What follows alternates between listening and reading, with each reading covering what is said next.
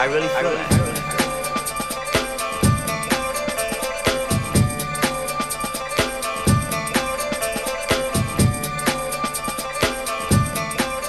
The way that I photograph is pretty much just a documentation of what's going on. I don't think I'm a crazy, perfect composer. Like, I don't do anything that's that artistic or that crazy.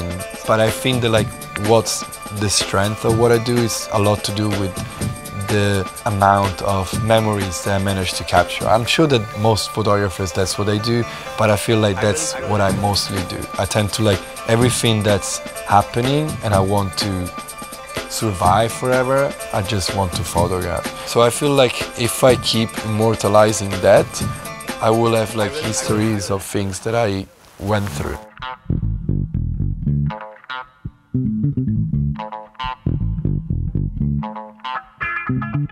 Most of my inspirations are not in contemporary books. It's very rare that I feel inspired by a book that a contemporary photographer or artist did. I find that it's a lazy way of being inspired and it's an easy way of just being part of the mass. So basically I tend to like go around bookstores and just pick up random books. I buy lots of like photo albums, like families photo albums or like single photographs, books, anything that's what I'm usually, in terms of photography, get inspired by. A lot of the inspirations I've had, especially in the past, was to do with movies. Now, today, if I look back on what brought me to the aesthetic that I have, it's definitely coming from the movies I used to watch. I used to be addicted to movies ever since I was a teenager. So I think that that's probably like one of the main sources of inspiration for me too.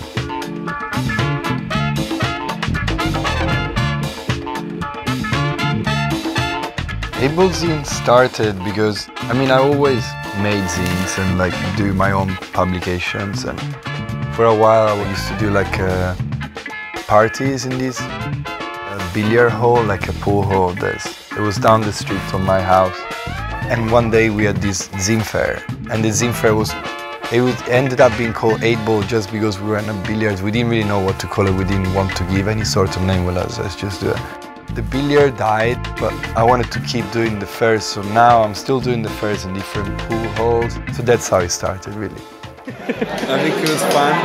People enjoyed it. I really liked the set we did. And I love the radio. I think they're doing a great job. Yeah, it's been fun. It's been real fun. You see Ray? Yeah. Can you point to Ray? Yeah. To Ray.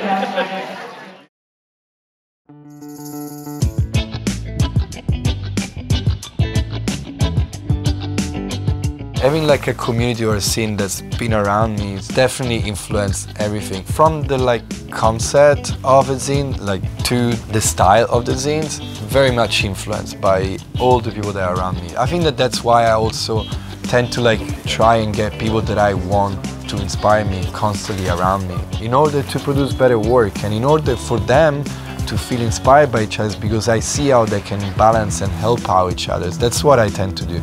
Ever since people like Nathaniel or Adam, the way that they make zines are very much like on the Xerox machine. That's something that I used to do more, but I abandoned since I learned how to use InDesign.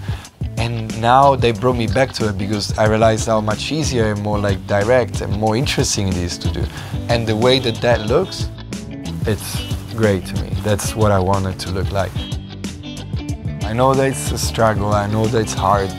It's hard to pay rent at the end of the month. It's hard to like not being able to pay for so many things that people around me, especially in New York, I see they can. But at the same time, the fact that like I'm doing something every day that's helpful for me, it's helpful for the people around me, and I see so many people taking things from it, that's all I care right now. And I think that the definition of success for me, it's today. Like whatever I'm doing is like, I don't think I could go any, I mean, I'm sure and I hope I can go any further, but this is to me, it's already like a big success where I'm at now, I think.